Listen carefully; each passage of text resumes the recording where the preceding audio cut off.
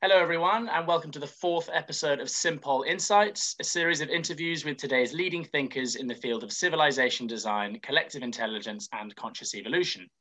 In a world confronted with global warming, pandemics, increasing inequality, and political polarization, Simpol Insights aims to bring light to the darkness and chart a course towards a cooperative global society. I'm your host, Robert Cobbold, and today's guest is Simon Anholt. Simon Anholt has advised the presidents, prime ministers, monarchs, and governments of nearly 60 countries, cities, and regions, helping them to engage more productively and imaginatively with the international community.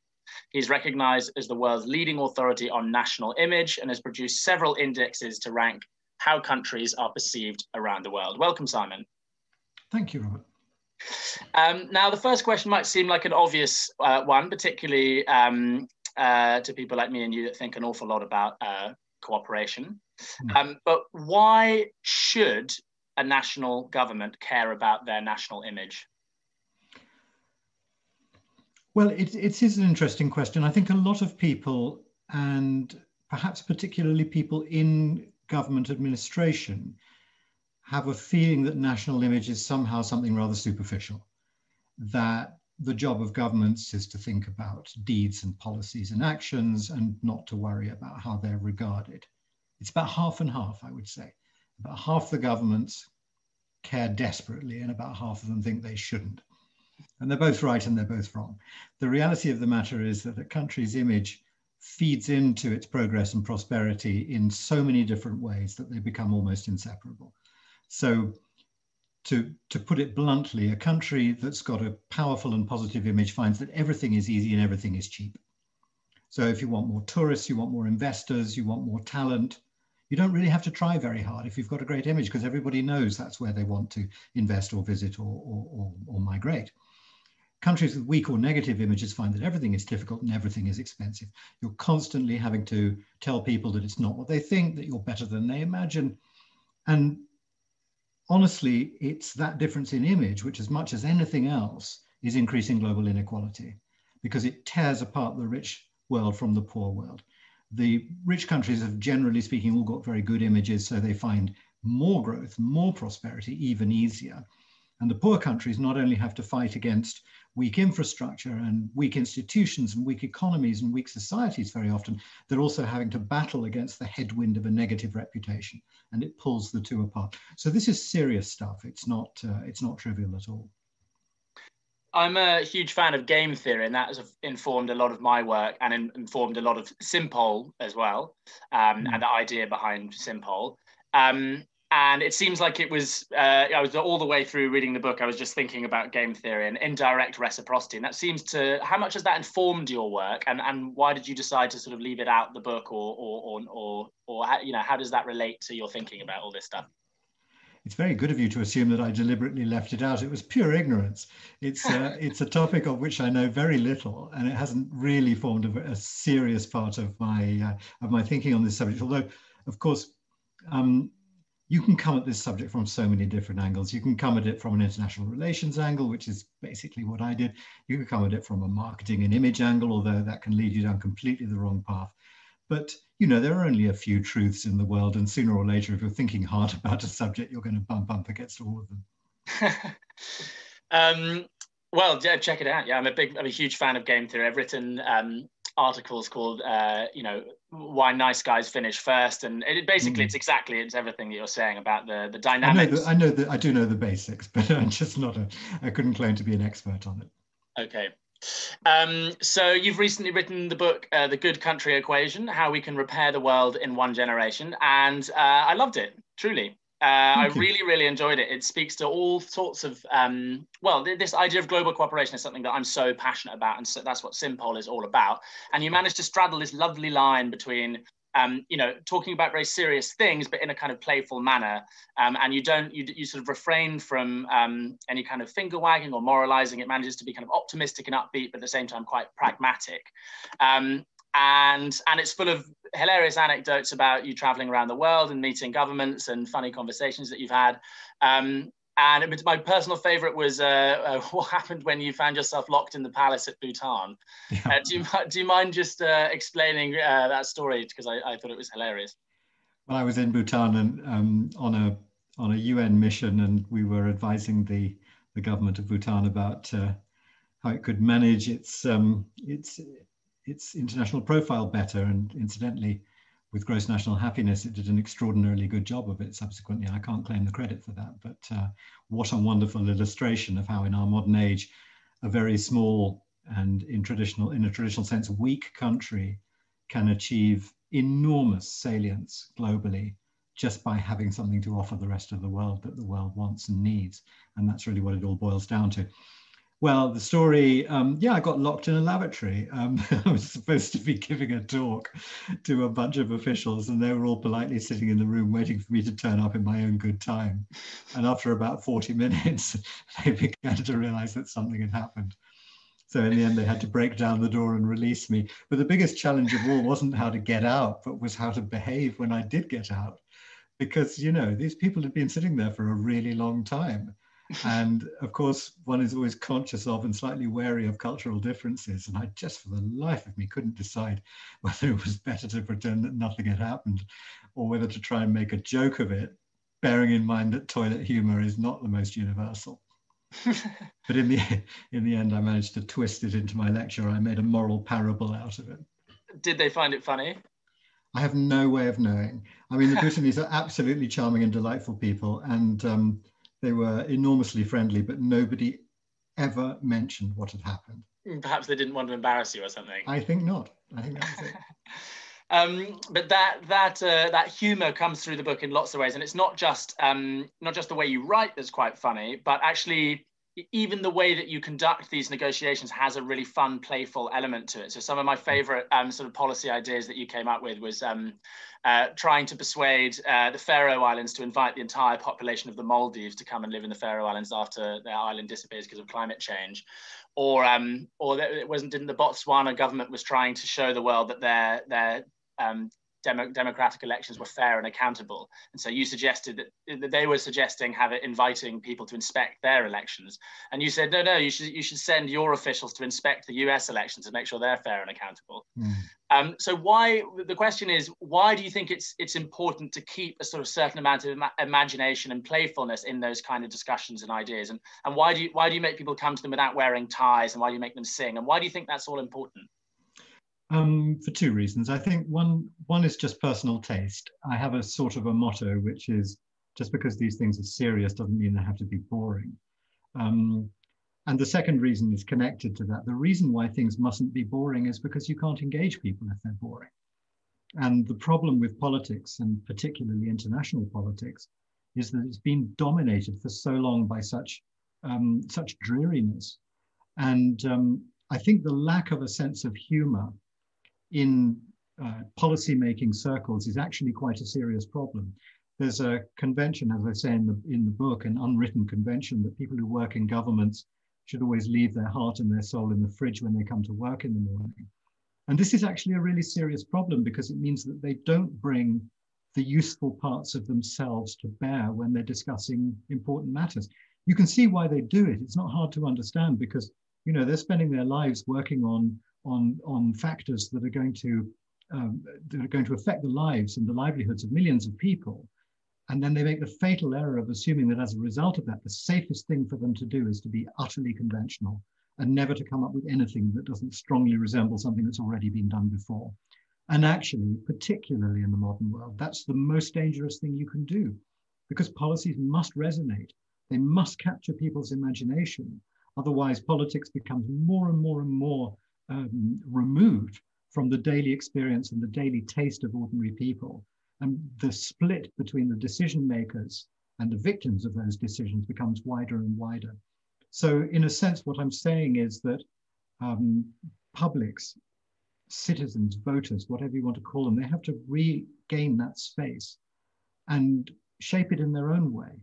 Sometimes it is funny. It needs to be funny. Or at least it needs to be creative. I've said at least 3 times in the book, my definition of that simple word creative is just, it's the opposite of boring. That's all I mean. It doesn't have to be ha-ha, roll over, laughing, but it just has to be engaging. And that's why, you know, I tell people, it's only a silly thing, but when they come to the meetings, what I call conversazione, they're not allowed to wear ties because the tie restricts the oxygen supply to the brain and it impedes creative thinking. And they've just got to dump all that outside the door and just think like human beings. Mm. I think that could inform so much change efforts as well, not necessarily just, policy making or international negotiations, but any kind of change making, any activism can really benefit from a much more lighthearted approach. So I found that very refreshing. Yeah. You central to the book is this idea of a dual mandate, that national leaders, or any leaders in fact, have a responsibility not just to the people that they represent to make life in their country better, but also to the rest of the world and the international community. And you make the point quite rightly that they can't always easily be separated. And yet it does seem that on the biggest issues, like, for example, nuclear disarmament or like climate change, too often they're not aligned, those two things. So you have a situation where Macron tries to raise the fuel taxes and gets hammered by his voters and the Gilets jaunes, or Trump pulls out of the Paris Climate Accord because to a lot of American voters find it not in their national interest, et cetera, et cetera. So why is it, do you think, that on the biggest issues they're not aligned, and how do you think we could bring them together a bit more? Sometimes it's because they're not being imaginative enough with the solutions. In a surprising number of cases, it's because the way that these issues are framed is that there's only one way to respond to this scenario. You either do A or you do B. And that just sort of increases this sense of everything being a zero-sum game. And very often it's not the case. If you're just there when the decisions are being made and you encourage people to just pull them apart a bit and just think, is there a third option? Because very often if you're only looking at option A or option B, it's really true. Option A benefits your own people. Option B benefits other people's people. It's a choice. Who are you interested in? Are you interested in your own voters? Or are you interested in 7 billion other people who can't vote for you? And the answer is obvious. But so often you just say, well, let's just see if there isn't another one. Isn't there a C that somehow combines the two and actually ends up benefiting loads of people and is actually at the same time slightly more innovative, slightly more unfamiliar, and will connect you to your population because you're doing surprising and extraordinary things? And that's what I found over and over again. But more than anything else, what I've found is this absolute assumption on the part of policymakers, no matter what their background, no matter what their antecedents, whether they're left-wing, right-wing, or Lord knows what, as soon as they get into the position where they're having to make decisions on behalf of a country, they seem to fall into the same basic universal belief that everything you do that's good for your people must be bad for somebody else. Anything you do that's good for the planet must be bad for your own economy. And it's extraordinary how unwilling they are to unpick or challenge that. I have conversations with politicians all the time, and they insist on talking about all policy as if it were either one or the other. And I just sort of say to them, well, let's just have a look at this. Which policy are you talking about? Some of them are rather zero-sum. There are some policies where it is, of course, a stark dichotomy between whether you favor your own people or whether you favor somebody else's people. Of course it is. But in more cases than you imagine, it's actually much more varied and more complex than that.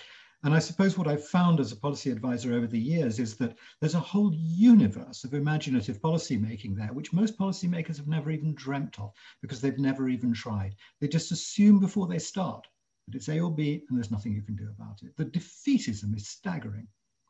And at the moment, you're in discussion with lots of different countries to try and find out what those C options are.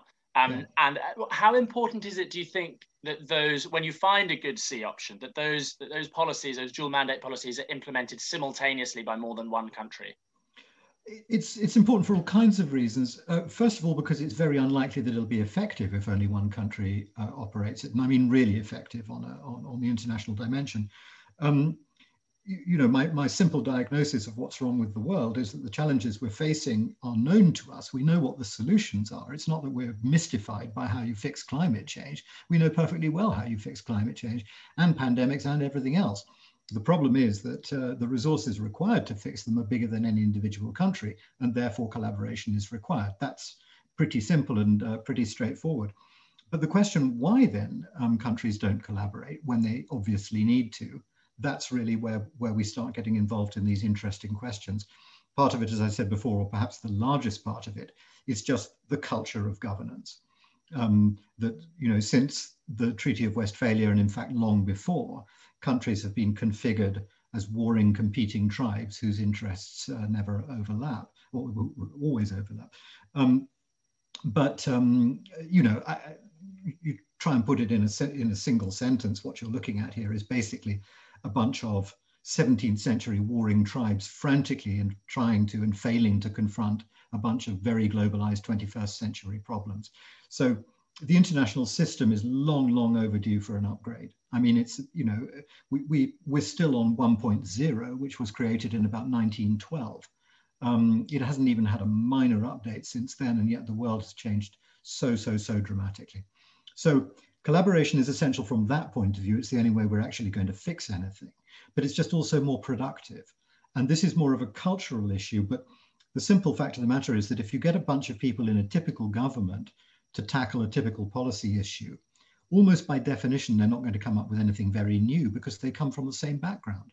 And your culture defines to a scary extent what you're capable of imagining. And if you just throw open the windows in your policymaking room and you invite in people from half a dozen, even totally random countries, just because they might have an interesting view on whatever it is you're looking at, suddenly you find you get more ideas just from the collision of cultures. So collaboration and cooperation is not only necessary for the survival of the human race, it's also highly productive and highly rewarding instantly.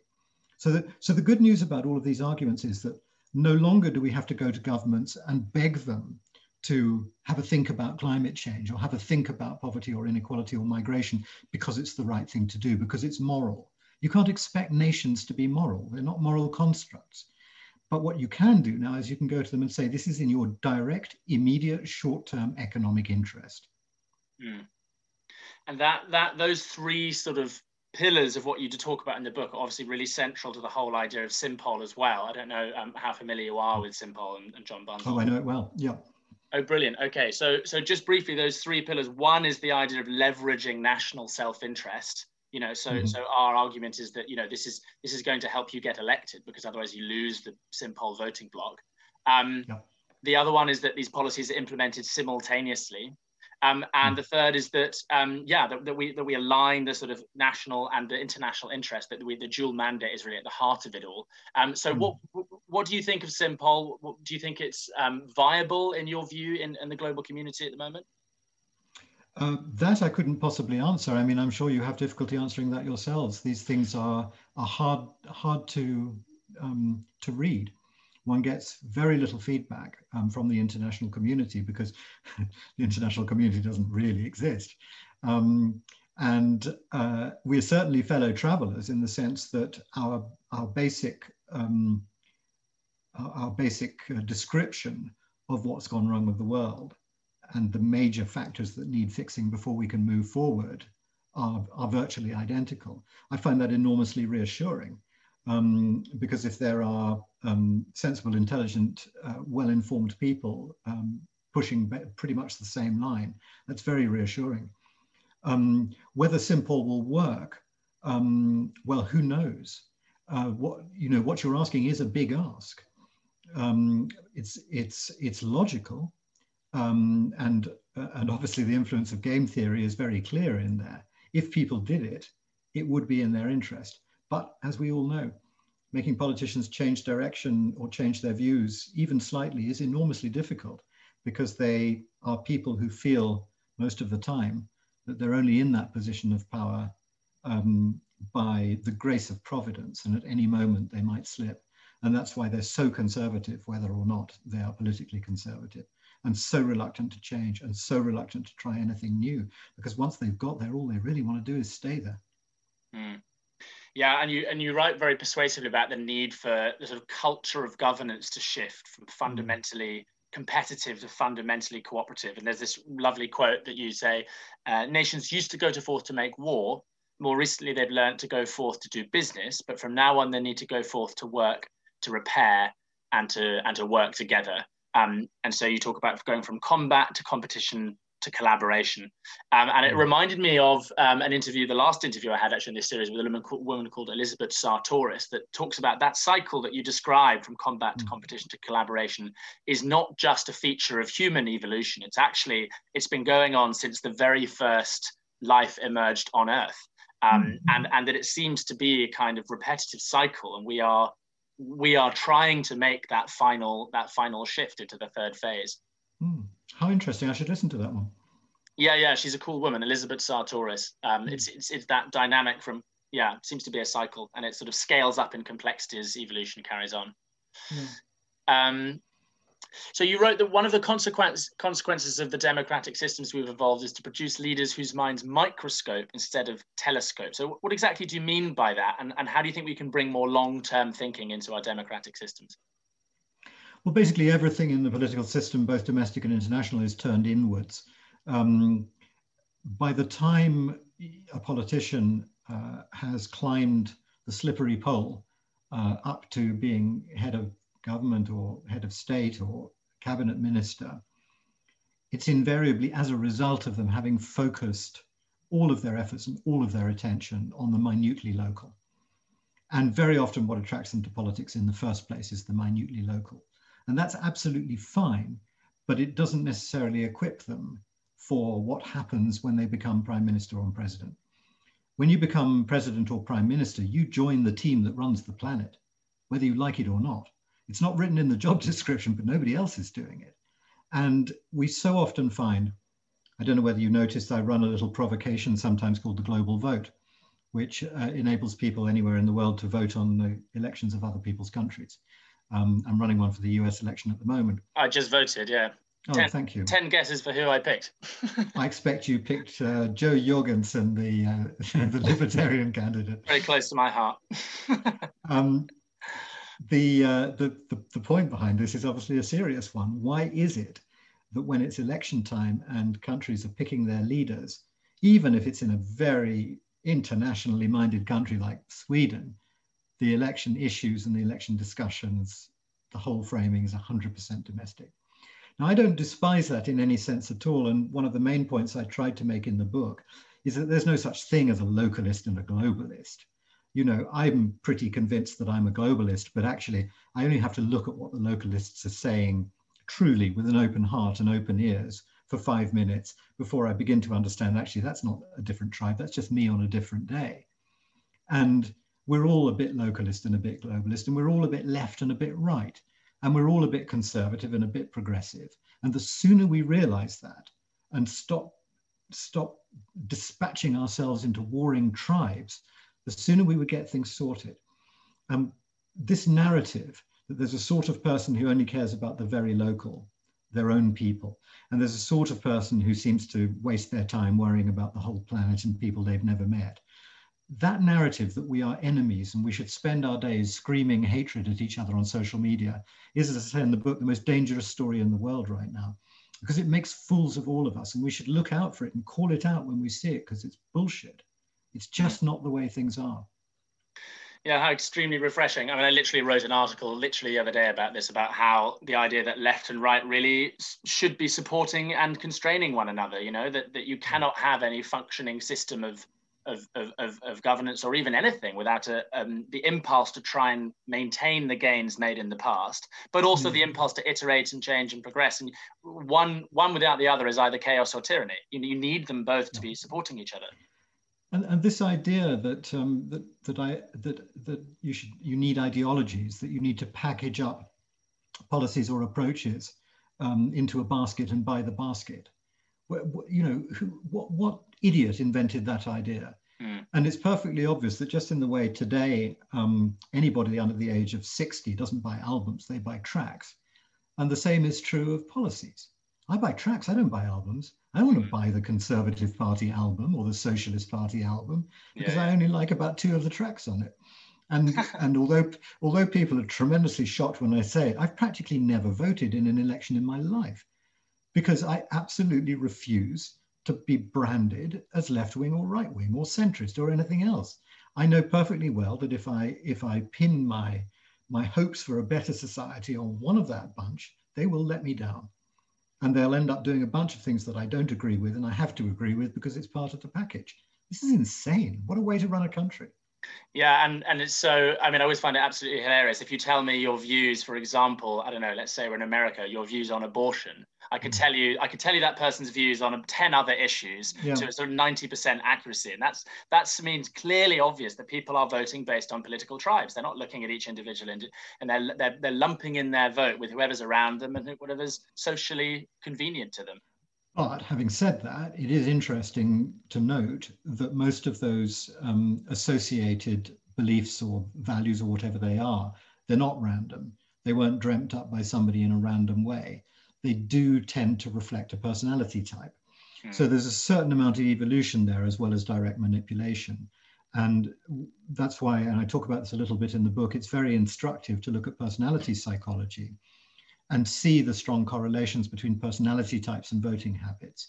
It's not surprising that the same tribe of people will happily absorb the same views on human rights, women's rights, religion, and so on and so forth, because they tend to collect like iron filings around a magnet on a particular personality type.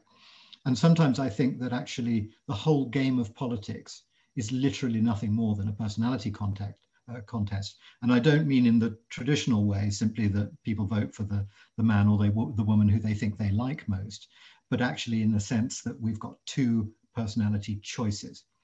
Which sort of personality are you most like? Are you somebody who is basically has a negativity bias, that you see the world as a dangerous and threatening place, and therefore the role of politics and the role of politicians is to defend yourself and your family against that threat? Or are you the other personality type who, for whatever reason, feels a bit more trusting and is quite interested in the idea of meeting new people and doing new things because they might prove to be better than the ones in the past? And broadly speaking, the whole of politics, the whole of humanity, all human behavior can be divided along those lines. And we think we're playing a very sophisticated game with our Bidens and our Trumps, but actually we're not. We're just playing out an old story of, are you more scared or are you more adventurous? Yeah, so interesting. Just to circle back to the idea of, you don't want a particular policy package, you want to examine everything individually. Have you come across an idea called liquid democracy, and what do you think about essentially more direct forms of democracy, and have you thought about these things? A couple of years ago, I tried to start a new country, as one does, and it was going to be called the Good Country. I'd done some research which found that there were over 700 million individuals in the world who I described as natural cosmopolitans, the sort of people who instinctively say that they're human first and a citizen of their own nation somewhat lower down the list, and that these would be the citizens. And it was irresistible to want to start a country, because with 700 million people, you've got the third largest country on earth after India and China. So you could really kick some ass. I mean, you could wave goodbye to Avaz and change.org. You'd actually be a country, a virtual country with no territory, but with loads of citizens. And they were all going to pay, they did start paying $5 a year each in taxes, which when we had the full complement of 700 million would have given us a budget greater than the GDP of Sierra Leone to play with. Anyway, it was a very interesting experiment. The reason I mention it was because I designed it as being the world's first self-governing state. Obviously, you can't have a government. That's a rubbish idea. And so self-governing turned out to be perfectly feasible and very exciting, but assisted by a great deal of technology. Mainly artificial intelligence, which enabled you to conduct conversations in real language, natural language in real time with an unlimited number of people, which meant that self-governing became feasible even with 700 million people. And one of the partners in the Good Country project was Democracy Earth, who, as I'm sure you know, are doing lots of really interesting work on digital democracy using blockchain and also now cryptocurrencies as well. And we had a lot of fascinating conversations with them about the various forms of voting, liquid democracy being one of them, the transferable votes and all the rest of it. And they provided the voting platform on which we could also decide which policies we were going to pursue. So all of that is tremendously interesting, but I have to kind of physically cover my eyes and ears when these subjects come along, because otherwise it's so easy to get distracted and to go down a deeply fascinating but rather dark wormhole that, how do you actually change the voting system and stuff like that. Those kinds of changes, you could, even once you've decided what the change ought to be, need to be, and should be, you could easily waste the rest of your life trying to persuade 8 people to agree with you. I had the same with the state of the world. I've wasted many, many happy hours with many other people trying to figure out the best forms of global governance. You and I could sit down and in an hour we'd cook up, 100 different variants on the theme of a global parliament and a reboot of the United Nations and reform of the multilateral institutions and all the rest of it. The problem with those conversations is that nobody has the authority to impose any of that. And so you're pretty much wasting your time. It ain't going to happen because nobody has the power to make it happen, which is why I chose the route of cultural change rather than system change, because I think cultural change, although still very difficult, is more likely to happen. Within a country, it's different. You get the right party in power, you could do it. I think a really useful sort of framing device that I use a lot is the sort of 3 horizons of change. So you talk about horizon 1 being where we're at, horizon 3 being the utopian state that we want to get to, which could be all these lovely ideas like liquid democracy. But unless you can find a horizon 2, which is actually a practical, feasible step that could get us from here to there, that you can actually take people with you to horizon 2, then it's just pie in the sky. Yes, I had a question related to what you said, but I've forgotten. But if it's useful, it'll come back, I normally find. So you worked with the Croatian government at one point, and they were trying to sort of broadcast to the rest of the world that, that we're out of communism, we're this open country, we're fair, we're democratic, we've got lots of strengths, etc., etc. And you advised them to actually be net donors to the region. And by the sounds of it, it worked, first of all. But I was reminded of a conversation that I had very recently with a colleague of mine who is in Kenya, is in Nairobi. And he was expressing that basically reparations, or not reparations, sorry, but international aid has a kind of, it sort of maintains or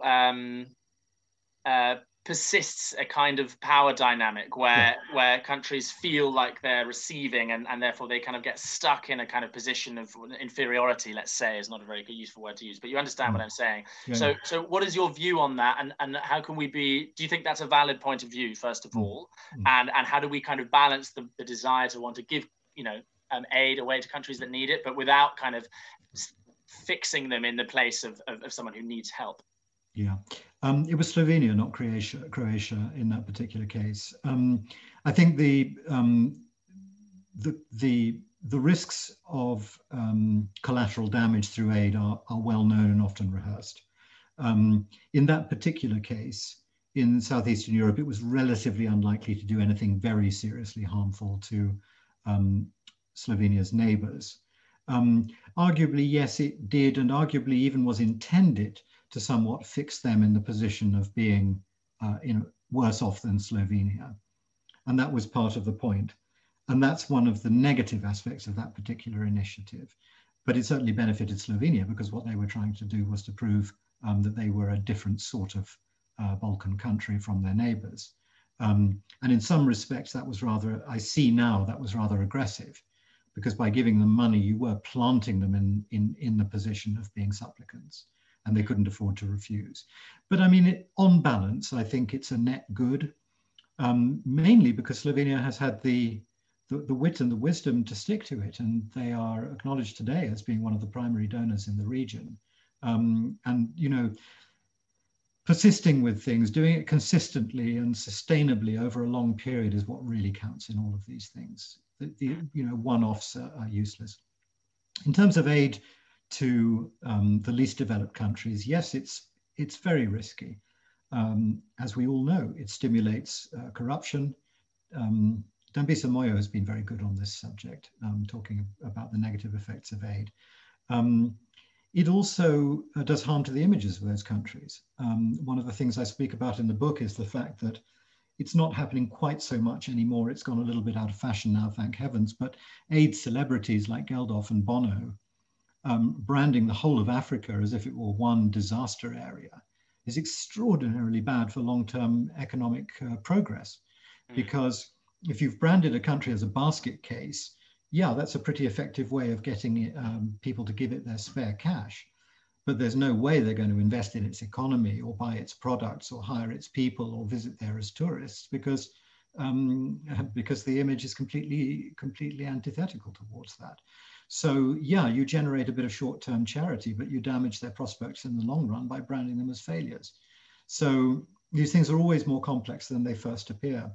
And the other problem with aid, of course, is that by providing food and other forms of assistance way below any prices that any local providers can offer them, you basically destroy the local economy.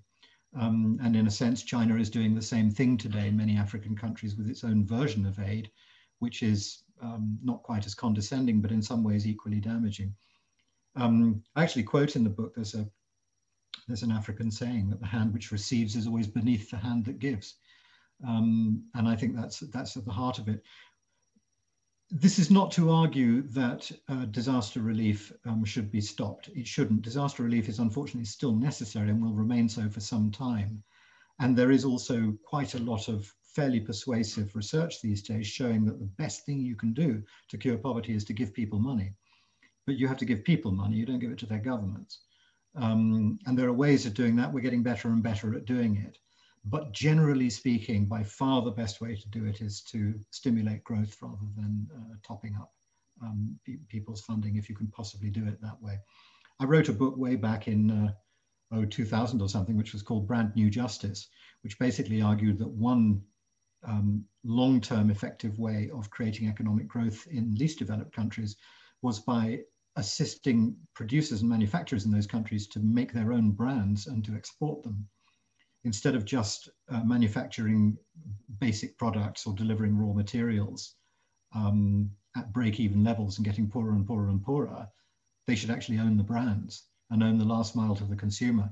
And I talked glibly in this book about how one day we might see the Nigerian Nike or the Colombian Coca-Cola.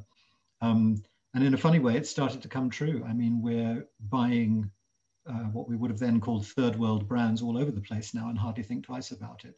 So that is because brand value accounts for an enormous percentage of all the wealth on the planet. And the fact that the first world does the branding and makes the huge profits, and the second and third worlds do the manufacturing and the raw materials and earn absolutely nothing, well, that's part of the problem, and that's part of part of what needs to change. Yeah, I remember you talking about the sort of Jamaican flag on Nike trainers and pointing out, well, shouldn't Jamaica receive some sort of kickback at least for that? You know, you're using their national image. Yeah. I did remember what my question was, so obviously it was important. And so without going down the route of systematizing our own plan for utopia, what is wrong, or why isn't the UN effective, and why does it fail to achieve really important resolutions on the most pressing global issues? I think the UN is quite effective. I think we'd manage very poorly without it. But I think that, we're all familiar with this tale, aren't we? It was invented in a day very different from our own, to face challenges very different from our own, and under circumstances very different from the contemporary ones. And if you had the opportunity to redesign it today in 2020, you would do it very differently. There's no question about it. It wouldn't be just the elected or unelected official representatives of populations. It wouldn't just be countries. The UN has come a long way in ensuring that there's some form of representation from civil society, from business. They've done a lot. But in the end, the UN's fundamental problem is that except for rare cases in the Security Council, it really doesn't have a big stick. It's a membership organization, and it only has the power that its members grant it. And of course, nation states being, as we know, are never going to hand a big enough stick to the UN that it could do them any real harm when it beats them with it later on. And that's the fundamental problem with the main forum for the international community being a membership organization. And that's the knot that somehow needs to be untied. I suspect that what we'll find over time is that other fora will emerge. It's interesting that the G20s and G7s and things like that are becoming more and more popular with leaders. And we'll find probably that there's a natural drift away from the General Assembly and the other policy-making forums towards more effective, shorter-term, smaller, more wieldy ones, coalitions of the willing. There's a horrible phrase that I use in the book, for which I apologize because it's very difficult to say and very difficult to type: entrepreneurial multilateralism, whereby countries just take a very short-term, very entrepreneurial approach to global or even regional problems.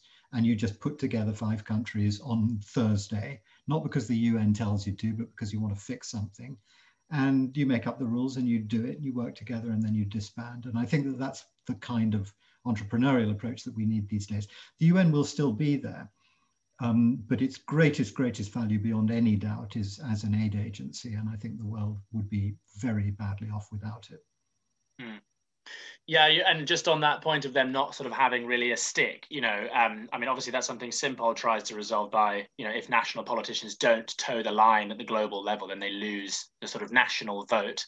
And the EU certainly seems to be, well, it seems to have bigger sticks, for one. Yeah. And like me, you're a huge fan of the EU.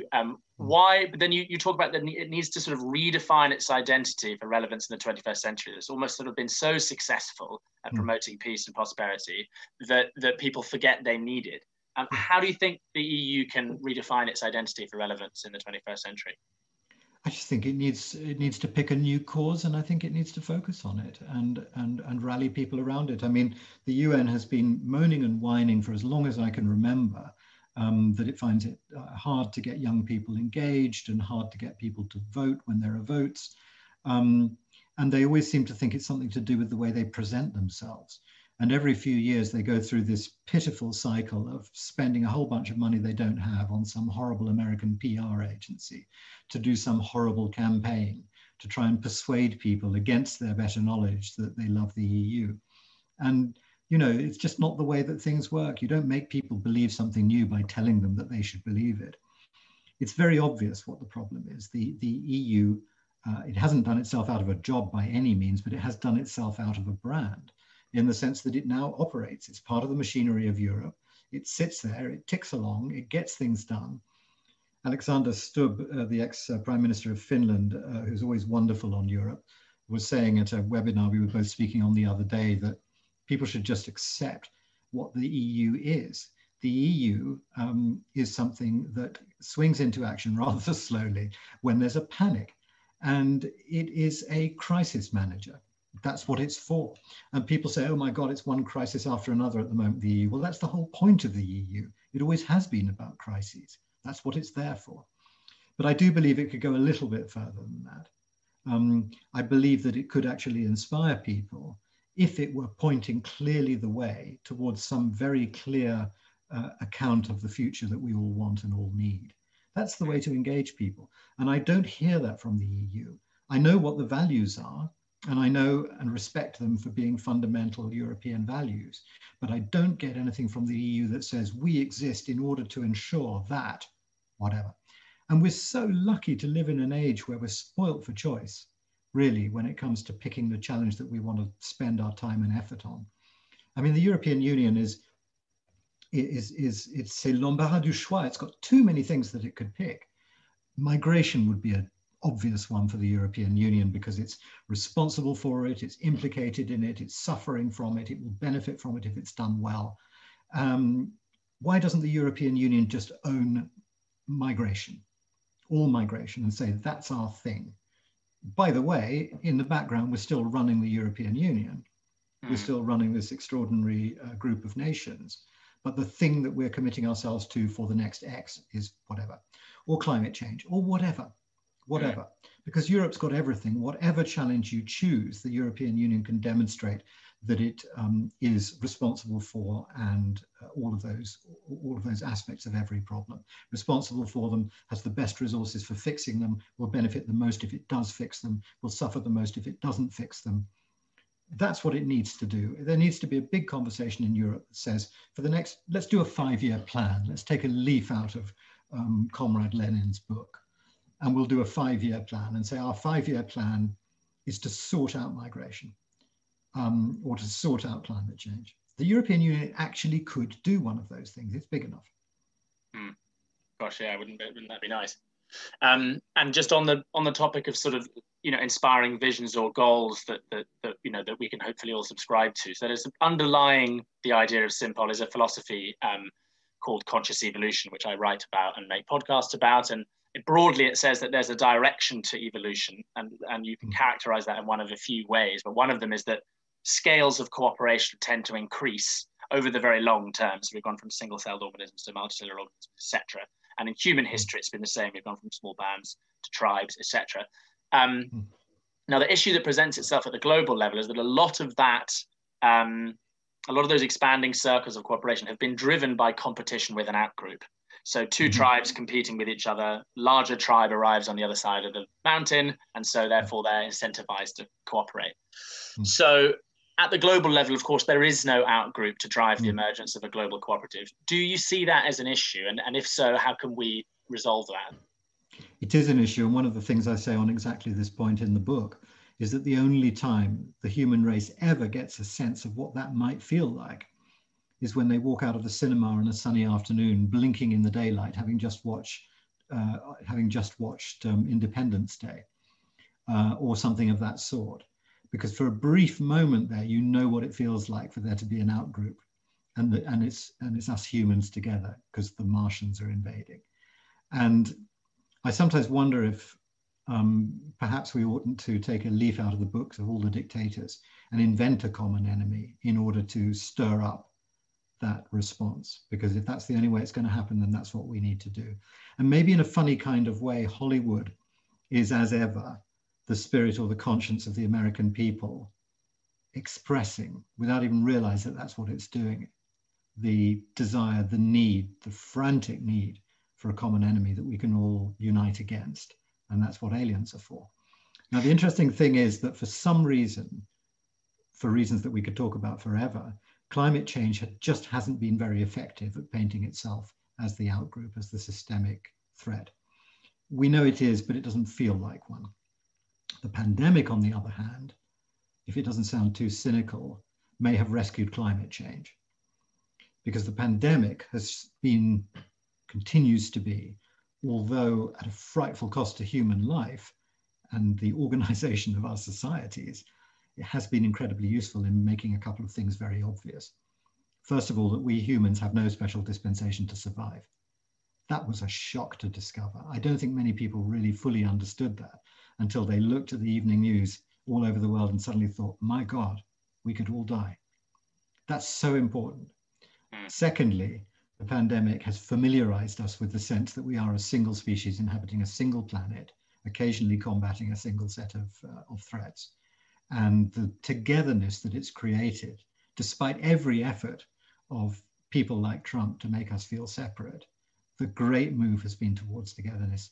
Every evening you turn on the TV or you look at the news on your browser, and you see a million people suffering in the same way, fearing in the same way as you are all over the world. Never has it felt like one species inhabiting one planet quite as much as it does right now. We needed that. If it hadn't been the pandemic, then Lord knows. So I think what we need to do is we need to make use of that. The pandemic, for the time being, is our outgroup. And that's what we need to fix our minds and our attention on in order to understand that we are, in fact, yes, one tribe. I wrote an article just at the onset of called Our Little Blue Boat, about, you know, using this boat metaphor, that suddenly we realize that our fate is intimately tied to one another.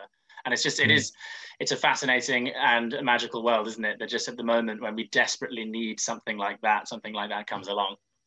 Yeah, it's a shame it had to be something so awful, isn't it? But then humanity has a sad history of only realizing it's going the wrong way at a minute to midnight. But that shouldn't lead to complacency, because unfortunately, when it comes to atmospheric CO2, 11:59 is about 20 minutes too late. Yeah, and it's that I suppose that's another way of just characterizing that sort of philosophy that we're trying to articulate at Simpol and myself at Conscious Evolution, is that we need to make this transition from evolving only in response to threats and problems with sort of negative feedback to actually do something which evolution has never done before, which is to look into the future, anticipate problems, and evolve in response to our visions of a better future, not just in response to a set of problems. Because we want to. Yeah, because we want to, exactly.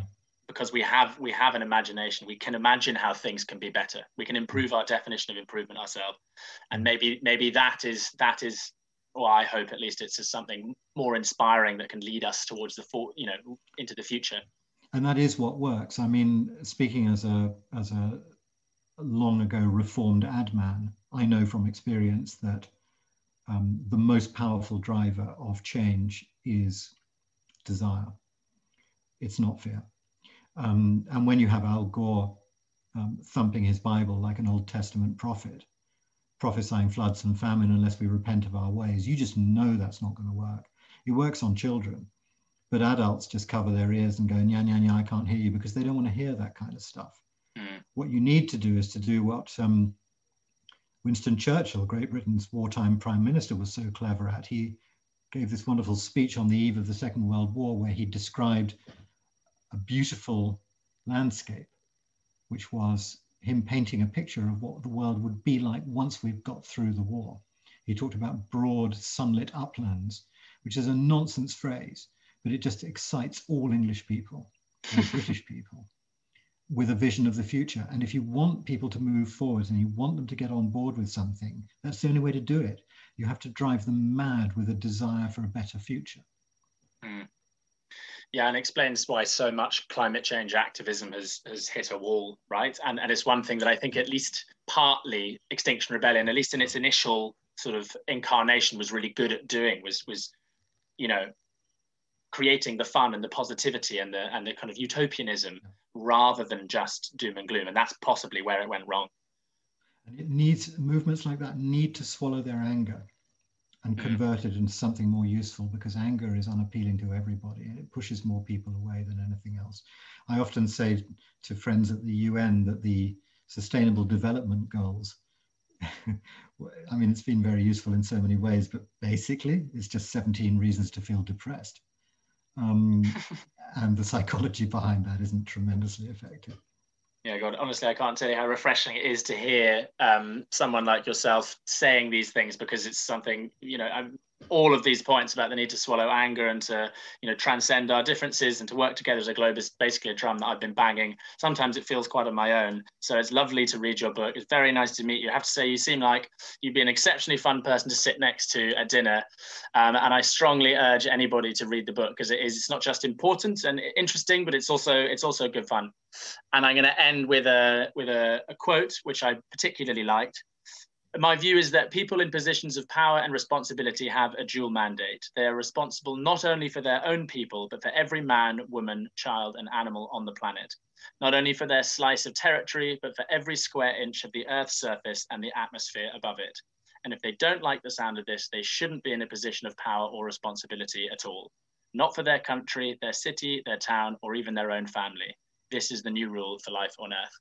So I wish you all the very best in that mission, and I hope that becomes as obvious to everybody else as it is to you and I. So thank you very much, and best of luck. Thanks for a lovely conversation, Robert.